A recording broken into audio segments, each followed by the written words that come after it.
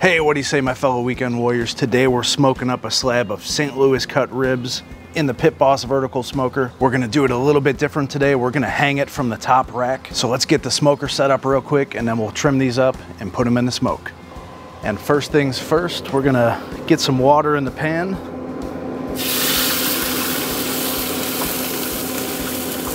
Fill that puppy up. And then I normally cook about the center rack level, but today we're gonna move this rack all the way up to the top position, just like that. We'll get this door closed. I'm smoking at 250 degrees Fahrenheit today, and I'm using the whiskey blend pellets. They have a real nice aroma, I really enjoy it. Good smoke flavor, good smoke ring. And while that comes back up to temp, let's get our ribs going. All right, so here's my spares. I picked these up today from the butcher. We're gonna give them a light trim. So for that, we'll just get out a little cutting board.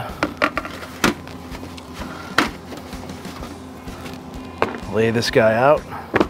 And because this thin end is gonna cook way faster than the rest of it, I'm just gonna cut it off and we can cook that separately. So I'm gonna go right about here. And then if we look at this side,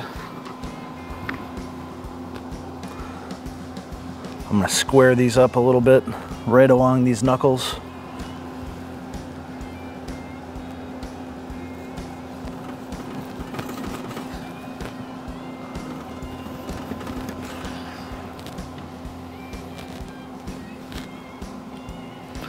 Get a little bit of this excess fat.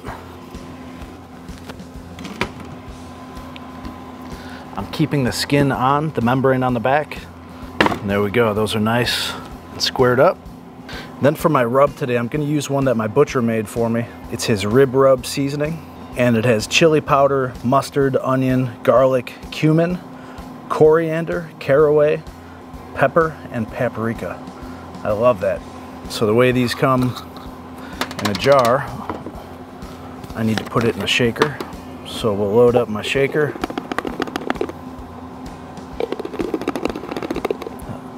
That looks like it's about enough.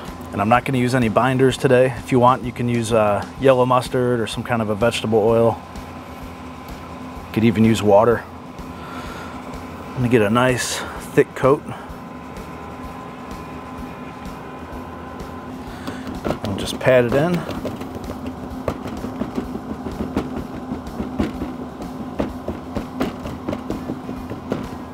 Flip it over. We'll do the same thing to this side. We're just gonna let this sit out on the counter for about 10 minutes, let the meat start to sweat. That'll act as its own binder, and then we'll put it in the smoke. All right, it's been about 10 minutes. The rub looks nice and wet. And so what we're gonna do is just come down on the thicker side of the ribs, grab yourself that first bone, and then you're gonna put in a rib hook. I bought these rib hooks, I got 6 of them for my Gateway drum smoker from their website, but I'm sure you can find others.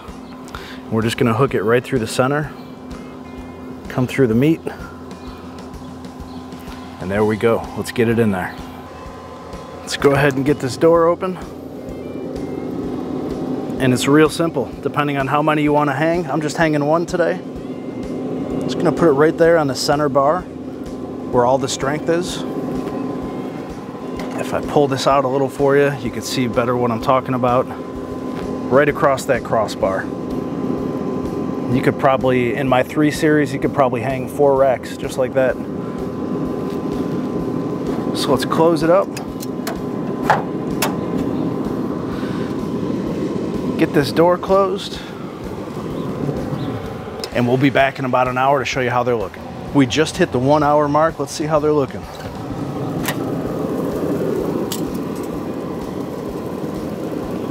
Wow. So those are totally dried out. So I'm gonna spritz them with some water on both sides. Get this side as well.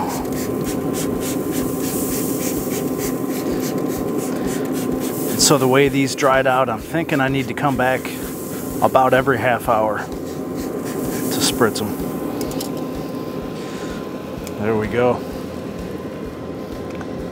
get this door closed again. And we'll be back in another hour to see how they're looking. All right, we're coming up on our second hour. Look at that smoke rolling out of here. It smells so good. I've been spritzing about every half hour now. Let's get this door open and see how they look. All right. Just pull them a little forward so you can see better. It's a nice looking rack right there. Nice and dark from that rub. It's taking on plenty of smoke. And we're just gonna rehydrate our bark. Help it draw in some more smoke. Look at that, that is beautiful. Got this little nugget up here. Don't want to forget about that guy. Let's push him back in and we'll let him go for another hour.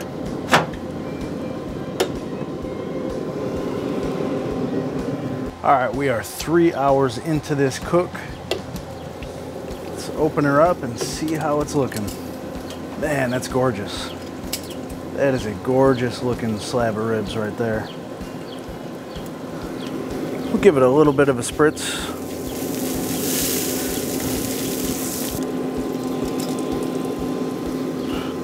If I look at the bones over here, we're starting to get some nice pullback. And normally this would be the point where I wrap it. But I think what I'm gonna do is go ahead and let this go for maybe another hour. We might not wrap them at all. So we'll get this door closed, come back in another hour and see how we're doing. We are coming up on the 4-hour mark. Let's get this door open, release the smoke. Those are looking just phenomenal. Nice pullback on the bones. And so what I'm gonna do while they're hanging, I'm gonna hit them up with the Meat Stall meat frosting. This is a fantastic barbecue sauce. This was given to me by my buddy Thyron over at TNT Barbecue. And to sauce them up, I'm just gonna put a little bit. I don't like a lot of sauce in my ribs, so we're gonna go light. And I'm just gonna start brushing it on. There we go. Just a nice light coat.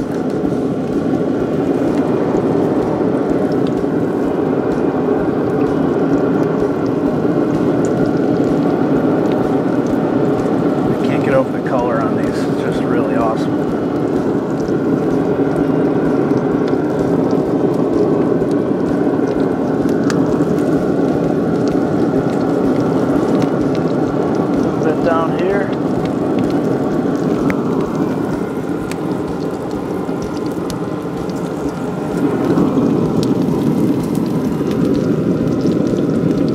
Paint the edges.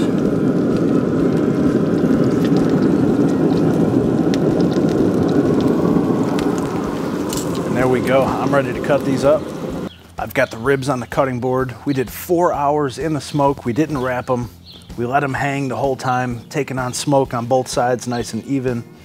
I brushed on that sauce there at the last second, and these things just look really killer. I can't wait to cut into one of these and give it a taste, so let's do it. Let me just pull this hook out of here. Flip it over so I can see the bones. And I'll make myself a little cut.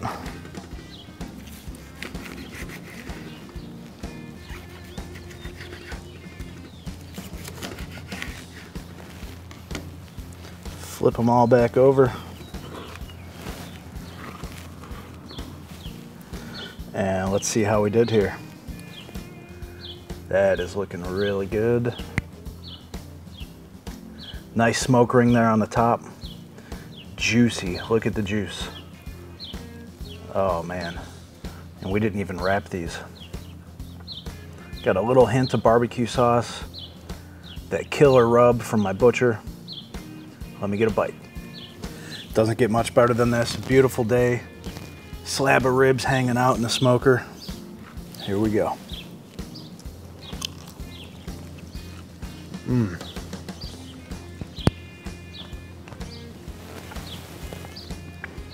Clean off the bone. That is a good tasting rib right there. hey, give it a shot, hang some ribs. And if you guys like this Pit Boss video, check out one of those two right there, and I'll see you over there.